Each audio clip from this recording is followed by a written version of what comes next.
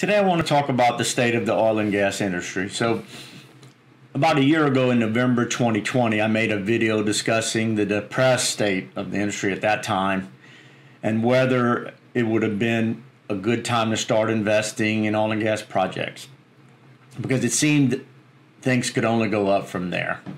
And I mentioned one of my colleagues that had bought some production when times were low in the past and done real well, and another colleague that was starting an oil and gas company then. So now we're in October 2021 and things are improving.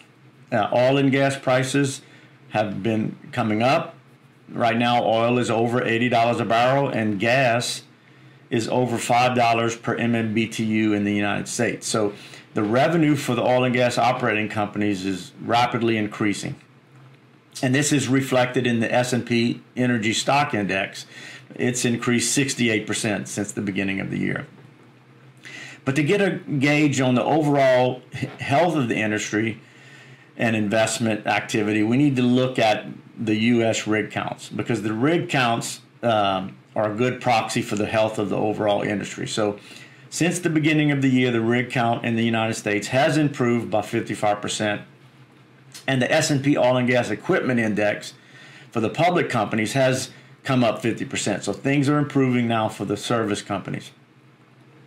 So with this increase in activity, hiring should improve.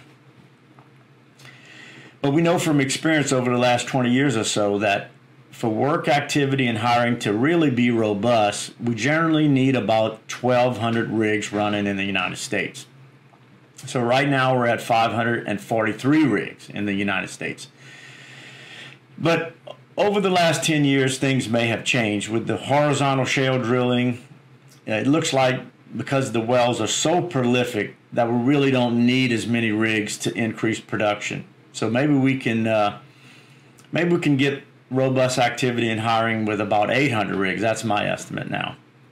So the world obviously needs more energy. We can see the news all around that we need more energy. So I want to ask you, are you investing? Have you started a small E&P company, or maybe looked at starting your own service company?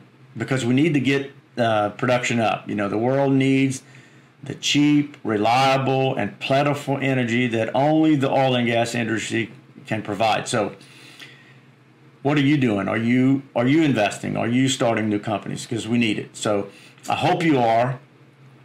And let me know in the comments. I'd love to hear how things are going. So things are looking up, so let's get it.